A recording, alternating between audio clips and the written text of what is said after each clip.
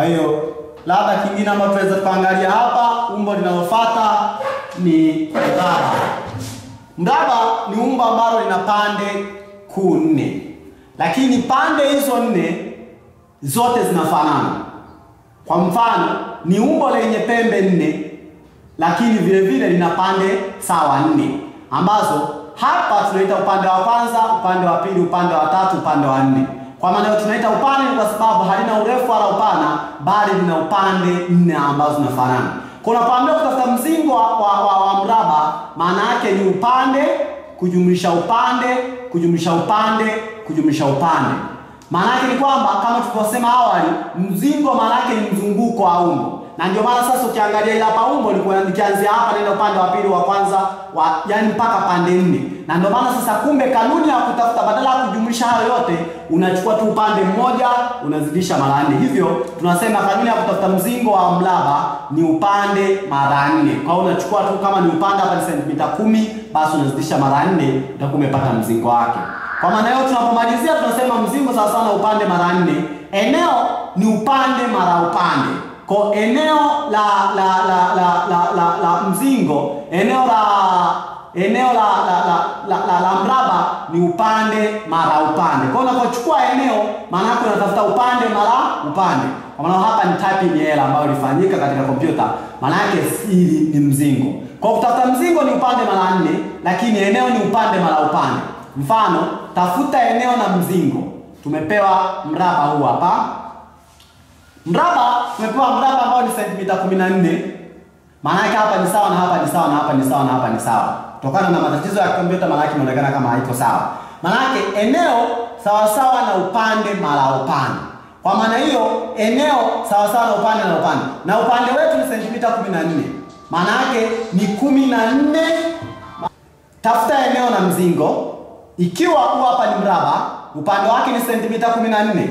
Maana yake eneo sawa sawa na upande mara upande na upande ni sawa sawa na sentimita 14. Kwa maana tunachukua eneo sawa sawa na upande mara upande, ambao upande ni sawa na sentimita 14. Hivyo basi eneo sawa sawa na sentimita 14 mara sentimita 14, ambayo 14 mara 14 sawa sawa na sentimita za eneo 196. Kwa hiyo 14 mara 14 kwa upande mara upande na pande zote zinafanana, kwa ni 14 mara 14. Hivyo eneo sawa sawa na sentimita za eneo 196.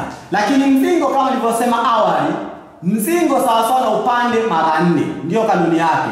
Na ukumbuke upande wetu sawa sawa na sentimita 14. Maana yake sawa sawa na sentimita 14 mara 4 ambao ni 56. Hivyo mzingo sawa sawa na sentimita 56 za mraba. Lakini mfano mwingine wa pili, ikiwa mzingo wa mraba ni sentimita 108, tafuta eneo lake. Tunaambiwa ikiwa mzingo wa mraba ni sentimita 108, tafuta eneo lake. Tumepewa mzingo wake, lakini tumeambiwa tutafute eneo lake. Umbo lenyewe linaonekana ni hivi. Mchoro maana yake ni kwamba kama huu hapa ni mraba, hatuna upande, lakini tumepewa mzingo wake. Na tunajua mzingo sawa sawa na upande mara 4. Maana yake upande sawa sawa na sentimita y na mzingo sawa sawa na sentimita 108. Maana yake ni nini? Maana yake kumbe mzingo sawa sawa na upande mara 4. Na mzingo tumepewa 108 na upande tumepewa ni y na tuna 4. Maana yake kumbe 104 sawa sawa na 4y. Hem, tuangalie kwa makini zaidi hapa. Sasa hem, tuangalie kwa makini sasa mfano huu. Tumeambiwa tutafutie eneo. Ikiwa mzingo wake ni sentimita 108. Upande ni sentimita y. Sasa ili tutafute eneo lazima kwanza tutafute thamani ya y. Na tunapata thamani ya y kwa kutumia kanuni ya mzingo, ambapo tunajua mzingo sawa sawa na upande mara 4. Sasa kumbuka mzingo tumepewa sawa sawa na 108, tunapachika kitu ambacho tumepewa tunakiandika hapa. Tumepewa sawa sawa na 108 sawa sawa na upande ambao ni y mara 4. Maana yake ni kwamba y mara 4 ni 4y, inakuwa ni 4y sawa sawa na 108. Sasa hivi tupate thamani ya y, tunagawanya kwa 4, tunagawanya kwa 4. Maana yake y sasa sawa sawa na hapa tukikata hapa maana yake mara 2 ambao ni 8 mara 7. Kwa hiyo y sawa na 27. Maana yake ni kwamba kumbe sasa hapa upande sawa na sentimita 27. Kwa kama hapa sawa na sentimita 27, sisi tumeambiwa tutafute eneo. Kwa maana hiyo sasa tunajua namna ya kutafuta eneo. Eneo sawa na upande mara upande, ambao sasa sawa na sentimita 27 mara sentimita 27.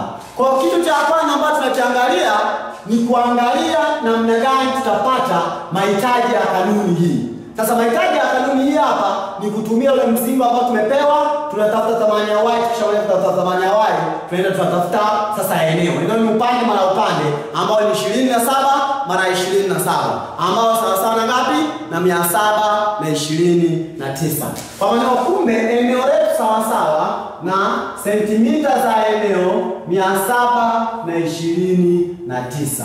Hii ndio sababu ambayo imefanya. Kwa hiyo unapofanya eneo, unapofanya swali, lazima kwanza swali la umbo, lazima kwanza utambue ni aina gani ya umbo unaloshughulika nalo. Cha pili, utambue ni mada husika ya ile umbo. Lakini cha tatu, utambue mada husika inahitaji kanuni gani ili kutafuta thamani ya kutatua tatizo lako. Kwa maana hivi ndivyo ambavyo tunafanya.